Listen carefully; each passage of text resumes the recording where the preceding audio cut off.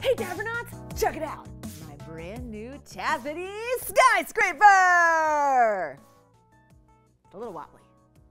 I built it to show you how earthquakes happen. This tower is built on a big cookie crust, which is kind of like Earth. See, the ground we're standing on is just the outer crust of the Earth.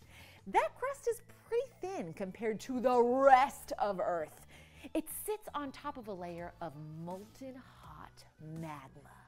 Sort of like how this cookie crust is on top of this tasty, tasty frosting. Yum.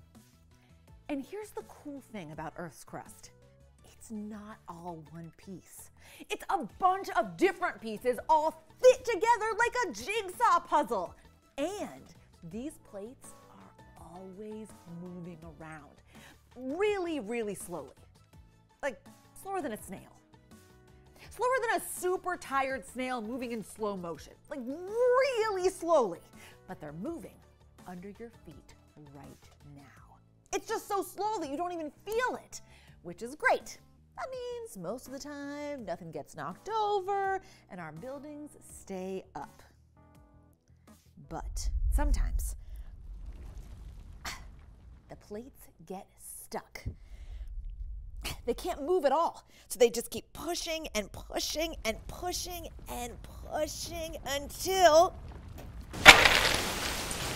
they break through. Ah, my skyscrapers!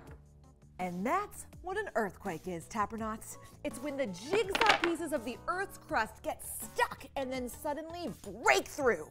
When that happens, we feel it as an earthquake.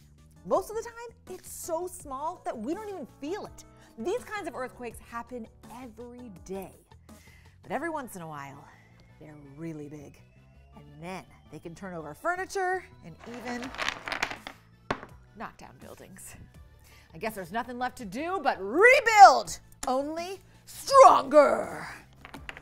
See you next time, Tappernauts. That was awesome! If you want to learn even more, you can find hundreds more experiments, lessons, and activities by asking a parent to go to tappityapp.com. We can't wait to see you there.